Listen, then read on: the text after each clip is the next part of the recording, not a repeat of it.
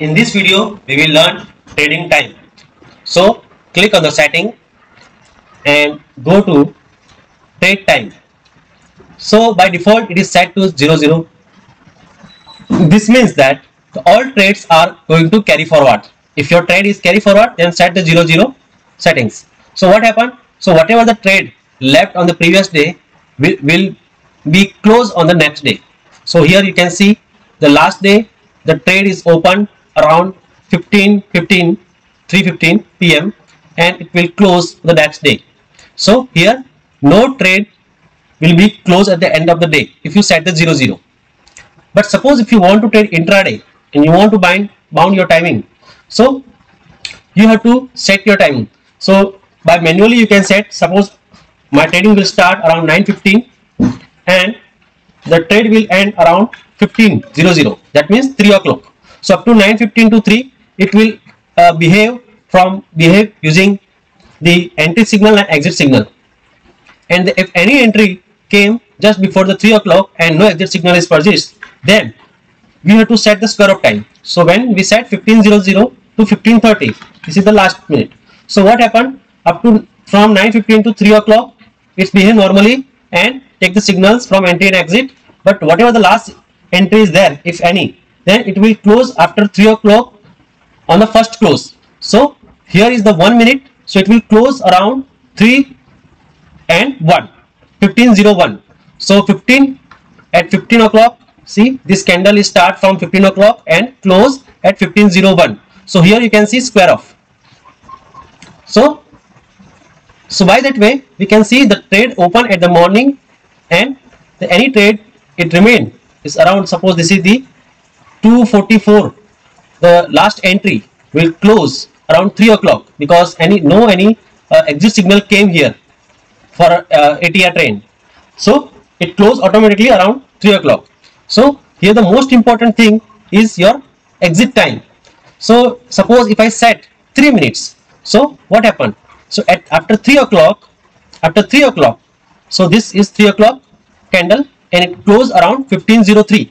So your closing will be 15:03. So when we set 1 minute, it will close 15:01. When we set 3 minutes, it's closed 15:03.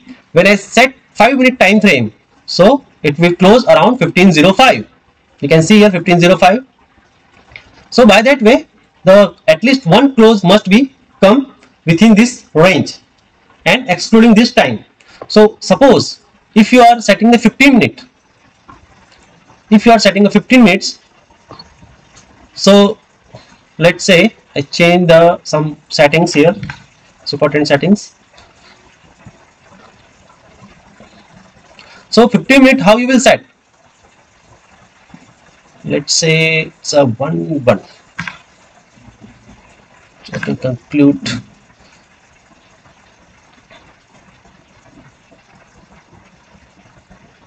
Okay, so here you can see when I set 9:15 to 3 o'clock, so after 3 o'clock the next close will be 3:15. So I can set 15:30. What happened if I set 15:15 and this is 15:15? So there is no square off at end of the day, even if I set 15:15, 15:30, because no close will be found.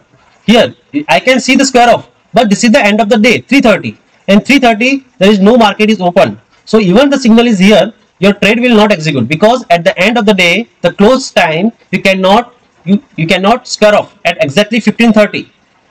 So here we have to set 15. We have to at least take the trade 15:00 and you have to set the 15:00.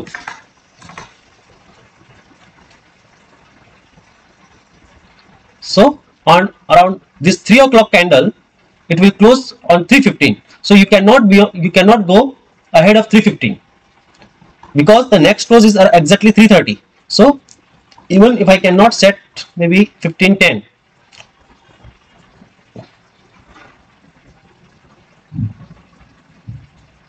see, even if I set 15:10, 15:30, so it also not close on the 15:15. So this range is very important. You cannot set like that. Even 15:15 is come between the 15:10 and 15:30, but this time should have at least the 15 minutes gap. So always remember that whenever you set 15 minutes, you multiply with the 2, 15 into 2. So the last gap should be a 30 minutes. So I set 1500. Suppose if you want a 5-minute close, okay, so how many maximum minutes you can do for the exit time? 5 into 2 means 10 minutes. So it is last you can set up to 1520. Beyond that you cannot set 1525 or like that. You have to set 1520 and 1530. So you can see the exit signal exactly just before the last candle. For any other you can count the same. Suppose if the 1 minute, so I can set maximum 1 into 2, 1, so it's a 2, so I can set maximum 1528.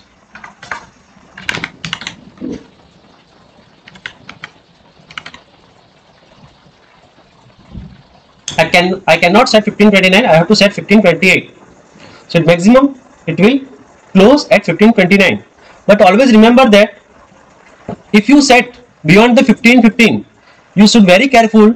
When you go for algo, you have to set always delivery, because if you set intraday order and you set the time, square of time, if 1520 or 1528 whatever after the 315, so what happen, your broker will square off automatically, because at intraday orders broker have any last time, it's maybe 315, it's maybe 320. If your order is MIS or intraday, it will square off automatically. So if you want fire the trade of intraday, so you have to set the time according to the your broker square of time.